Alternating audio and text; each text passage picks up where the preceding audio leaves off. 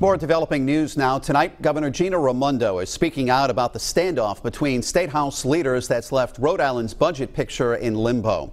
Eyewitness News reporter Jared Planner joins us now with the developing details live from the Providence Mobile Newsroom. Jared? Mike, well, the governor is saying she continues to talk with both the Senate president and the speaker, but it's not like she's exactly going to sit down and have dinner and drinks with them at the same table. Her message tonight, the state is okay for now.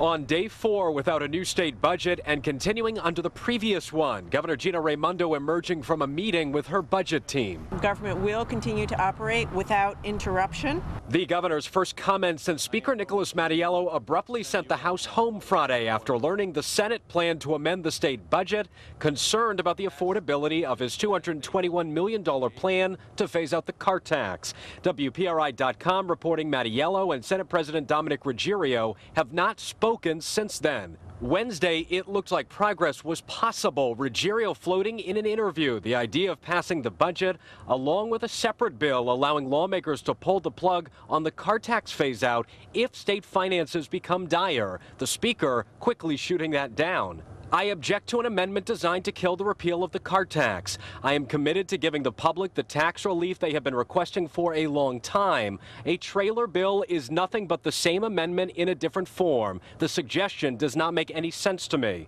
The governor saying it isn't her role to mediate at this point and not commenting on the squabble. Figure out a way to reconcile their differences and get back together and pass a balanced budget and send it to my desk for my signature. July 31st will be the first time the state makes school and other payments to cities and towns with the same amount of funding from last year.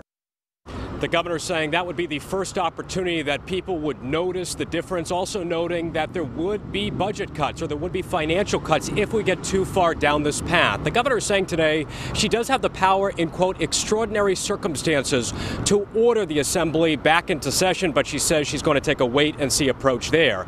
Coming up new at 6 o'clock, what about her CCRI free college plan? Where does that stand in all of this? With the Providence Mobile Newsroom tonight, Jared Planner, Eyewitness News.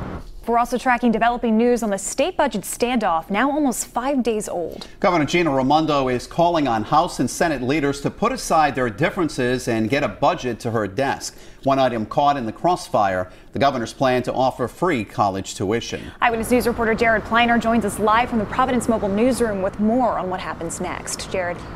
Well, Mike and Caroline, at 5 o'clock, we showed you how little progress there has been between Senate and House leadership. The governor came out today saying the state is okay, running under old funding levels for now, but she says people are going to see a real difference when it comes time to write those checks out to cities and towns July 31st.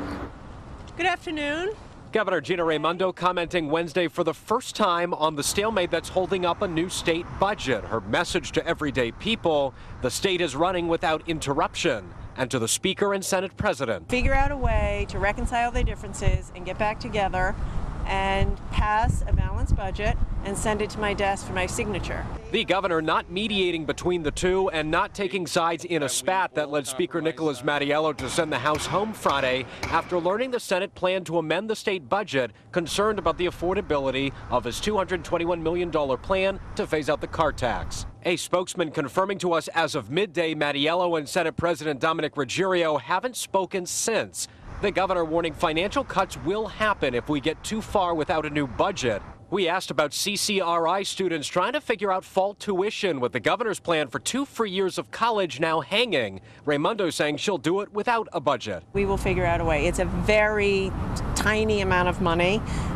It's, I think, less than $2 million in the context of a $9 billion budget. So apply and get a degree and go have a great future.